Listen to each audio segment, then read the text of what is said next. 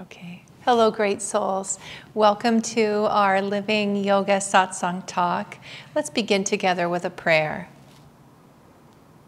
Heavenly Father, Divine Mother, friend, beloved God, great masters of self-realization, Jesus Christ, Babaji Krishna, Lahiri Mahashaya, Swami Sri Yukteswar, and Paramahansa Yoganandaji, saints of all religions, friend and guide, Swami Kriyananda, we humbly bow to you all. Guide our time together. Help us to dive deeply into these yogic teachings and to awaken to our own divine potential and to be a channel of divine grace, divine love and light in this world. Om. Peace. Amen. Okay, so today we're moving on to the Yamas. We've been talking about the Niyamas. We've been talking about the Yamas, and now we'll move to the Niyamas. And I'm referring from the Art and Science of Raja Yoga. So these are the Niyamas. So I'll read a little bit from Raja and then talk about it. Niyama means non-control. It refers to the observances or dues on the path of yoga. The rules are listed as 5: cleanliness, contentment, tapasya, which also means austerity, swadhyaya or self-study, and devotion to the Supreme Lord. So each week I'll take one of the niyamas and we'll talk about it and explore it together. So we'll begin with cleanliness.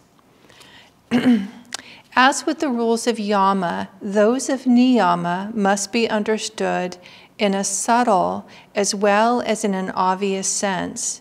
Cleanliness means not only physical cleanliness, but also a heart cleansed of attachments and of the vain preoccupations of a worldly mind.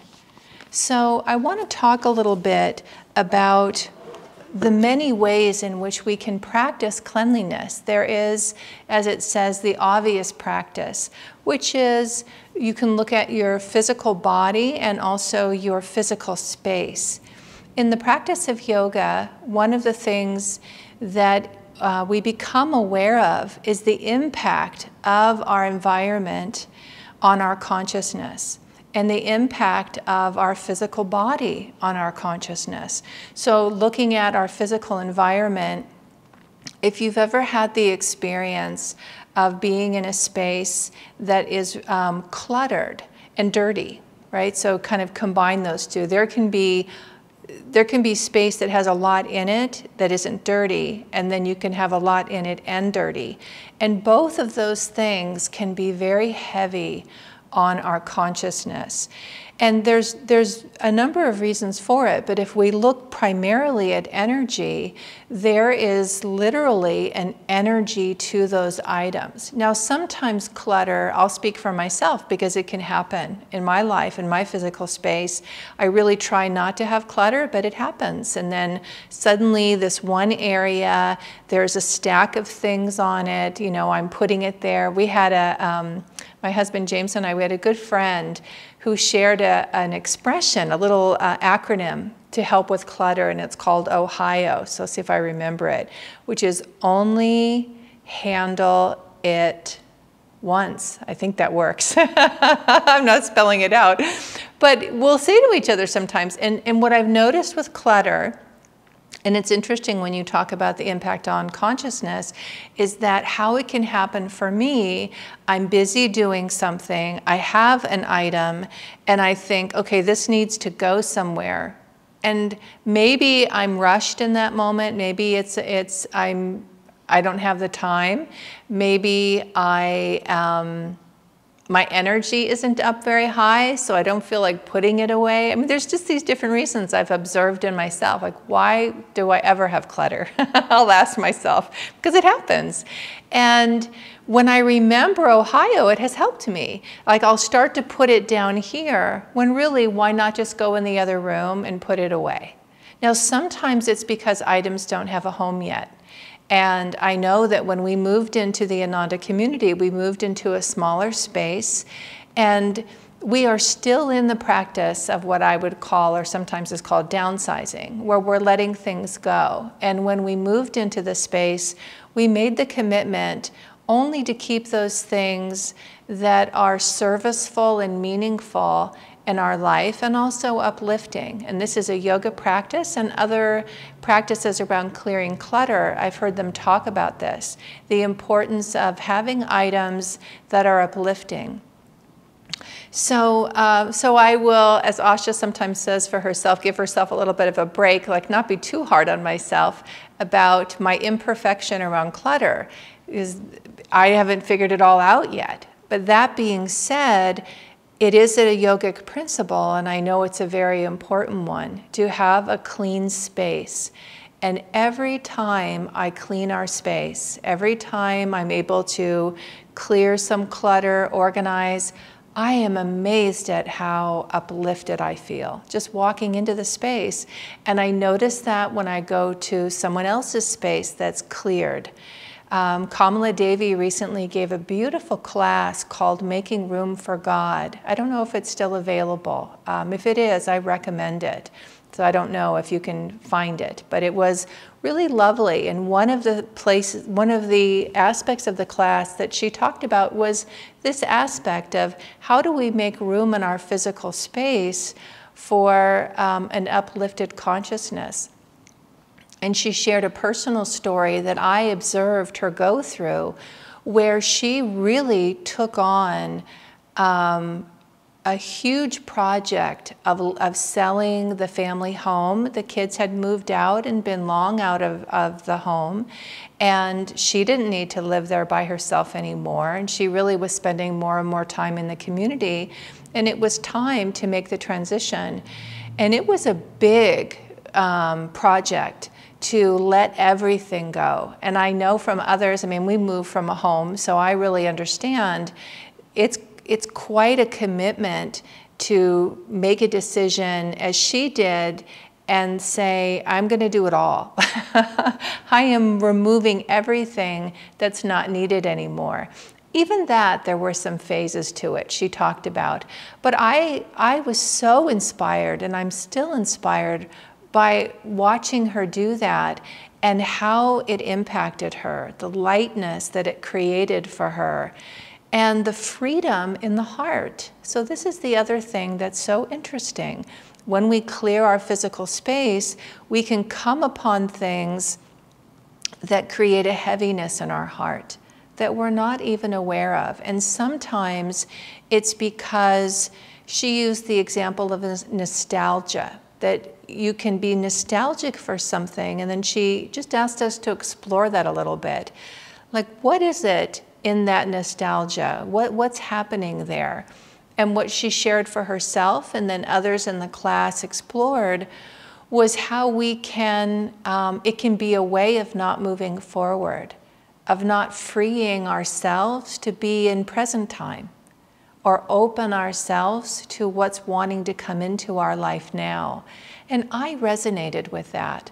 Both my husband James and I, we laugh about this together. We discovered after we were married that both of us can have a little bit of a tendency. There's an expression called pack rat that you might know. So we have a little bit of that. And enough so that with both of us having it, it can get us into trouble. So what we decided to do was make an agreement with each other that if one of us was looking at an item that was ours, right, and feeling, I'm ready to let this go, give it to Goodwill or a friend, or see, let's give it to another home. That if one of us was moving in that direction, we asked that the other not raise any questions like, are you sure? You don't want to keep that for some reason? Because what we discovered is that's all it took Just that thought would weaken our resolve to release it. And we both know how good it feels. We recently took a trip to Goodwill. And it's amazing. You know, we drive there and part of it is I feel so good about what I'm offering to others when I'm not. This recent time was some clothing, but whatever the items are, if we are not using them, it does not feel good to have them. They're just sitting there. They're taking up space and there's an energy to it. And when they can be given, certainly with a spirit of joy, but it also brings joy, is what I find. So, yeah, so cleanliness in the physical realm, kind of taking a look at your home, at your living space. I mean, most of us are at home now with shelter in place all the time, but others, you know, depending on the situation, they have offices they can go to. So whatever the physical space that you inhabit, bring into your awareness, you know, have a practice in which you take a look around and see, how's it working for you? How is it supporting you? Is it uplifting you vibrationally? Is it, so we're looking at clean and orderly, and you decide for yourself what that is. You know, we're all different. I saw a film a number of years ago. I think it was called Minimalism, I think was the name of it. And what it was saying in the film is that the two young men who were leading the project, basically a documentary, and if I have the title right, it was a lovely film, very inspiring about releasing, but again, also talking about attachment energetically, having more than we really need, and how that can weigh us down and become a burden in our life. One of the things that they were saying in their film is, you know, it's not about doing it anybody else's way. So although they were quite minimalist in their life, when they were working with groups and working with others, they would say, if you're reading books and you want to have a library in your home, have a library in your home. That's serving you, that's serviceable for you. It's simply look around and ask the question, am I enjoying the things that I have in my life? Are they really serving me in my journey? And this is part of what we look at with cleanliness. So with physical body, we look at cleanliness in the way that we take care of the body physically, literally showering, bathing, having clean clothes, being a good steward of our body. So making an effort. In my early years with yoga teacher training, and I've heard it repeated in different ways, one of the things that we were trained in as yoga teachers is a balance between paying enough attention to your presentation so that it is respectful of those you are serving. And really what we were told is, you know, don't just throw anything on, and certainly don't teach in dirty clothes. That might seem, what would I say? Like, well, why would anybody do that? And what I want to, and I told this one teacher, Savitri, in this particular course who was teaching it, how often I've thought of her talking about this, but I had a day, very full day. I was teaching, you know, I was all lined up, and I remember getting ready for class, and I was trying to decide, you know, I was getting dressed, and the thought came into my mind, I'm sure that's fine, like whatever it was. And as soon as I had that thought, I realized take 5 more minutes. Take 5 more minutes. Like, is that really the top to wear? Now, this just seems like a very small thing, but it's the consciousness with which we bring to everything we do. This is part of yoga. Savitri told a story on herself that I often share in the yoga teacher trainings. It's a real story, and it always stayed in my mind, where she was teaching a class, and right before class, was having dinner. She had dinner, and then she went to teach, and what she didn't notice is she had spilled all down the front of her top. Spaghetti. And she didn't know it. And so then she taught the whole class, and at the end of the class, one of the students pointed that out to her. And she, you know, just felt terrible about it. And what she was saying is this particular student didn't appreciate it, that they'd paid money for a class. And, you know, my goodness, that's quite something to hear that and receive that. But she made a point of telling us, take a moment and just check yourself. And Swamiji talked about this. So it's a very interesting thing, because here we pay, it's a balancing act between paying enough attention to be a good steward and be respectful of our interaction in the world, and no more than that. So body consciousness can really be a trap. And one of the things I loved and still love about Ananda and Ananda Yoga was modesty. So I was very new to yoga postures when Ananda came in my life. So I really hadn't had any other experience with yoga postures. I later learned that how body focused they can become. With Ananda Yoga, it's spiritually focused. So we work with the body, and part of yoga posture practice is very cleansing for the physical body in terms of toxins. It releases tension and it detoxes the system. So it's a very powerful, wonderful practice for cleanliness. Again, you have body awareness, but it's a building block. You tend to the body, you take care of the body, and you go deeper. You go deeper into the energy within the body, the consciousness within the energy.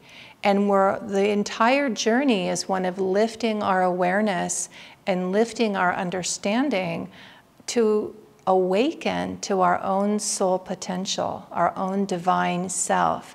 So these practices are building blocks, right? Cleanliness, we don't want to be overly focused on the tool or the practice and become obsessive with it, or judgmental of ourselves or judgmental of someone else. Yogananda had an expression, to take reasonable care of the body and then forget about it. And that's a beautiful way to practice cleanliness, to take reasonable care of the home, to take reasonable care of the self, and then let it go. With the physical body in particular, especially when we look at health, it's very easy to become overly focused on it and to keep trying to perfect it as if that is somehow the answer to joy and fulfillment. And in the yoga teachings, the body is not the answer. The body is something we are given, and everything in the material realm is meant to be something that we relate to from our highest truth and our highest self. So I'm just listening now for, let me take a look here at the end, if I can find.